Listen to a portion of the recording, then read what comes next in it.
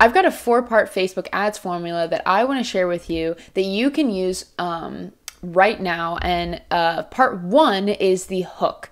Part 1 of any successful Facebook ad is always the hook. The hook is sometimes called the attention capture or the call out phase, but whatever you want to call it, the objective is always the same, and that is to get someone's attention. But here's the thing, you don't just want to get anyone's attention. You want to get your ideal target market's attention. And the best way to do that is to call them out, ideally with some form of a question. And when you do this, well, 2 very interesting things start to happen. First, when your target market hears something that's interesting or relevant or specific to them, their brain naturally switches on and they tune in and pay attention automatically, whether they want to or not. If you manage to make your hook or your call out or attention capture a question, well, their brains subconsciously have to answer that question. And again, they do it automatically without even thinking. And an easy example of this is to ask you a question right now. Are you thirsty? Well, whether you are or not, the fact that that I asked a question, your brain automatically came up with an answer. The same thing works with your customers. So by asking them a question in your ad, it automatically makes it more engaging and more interesting and more relevant. It's not magic, it's just science. So now that you've got their attention, part 2 is to introduce the problem. Now you're going to be solving. Now, we're only a few words into the ad, so where many people start to go wrong here is that they get to the problem as quickly as possible, right? Or no, the key, some people get wrong. The key here is to get to the problem as quickly as possible. In many cases, the hook and the problem can be the same. For example, if you sell food, well, your hook can be hungry, which is both a question and a call out and a problem, all wrapped in one delicious taco or whatever food that you happen to be selling is. The big thing though here is that you want to spend most of your time on their pain, their problem, and the current reality that your prospects are living in. What's wrong with it is what is bad, and what's costing your customers to not have this problem solved. For bonus points, you can use, one of my favorite copywriting frameworks of all time, the PASS, which stands for problem, agitate, solve.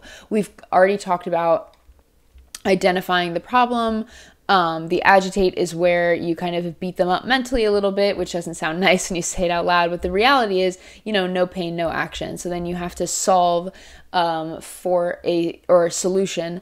So let's talk about that next part. All right. So at this point of the ad, you've hooked them, you've introduced them to the problem, you've maybe put in a little bit of salt in the wound or, whatever. And so at this point, part 3 is you want to introduce your product or your service or your offer or whatever it is that you are selling. Now, keep in mind that this product or service that you offer could be as simple as a free download or something a little bit more intensive, like getting them to buy now or fill out an application or whatever the point is.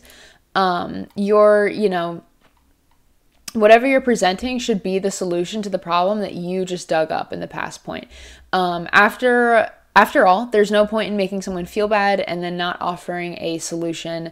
That's just mean, right? And so in part 2, you highlighted a problem, and in part 3, you're presenting a solution to help them get over that problem. And of course, the usual sales tactic applies here of making sure to emphasize the benefits alongside the features to make sure that your solution is relevant and interesting to them.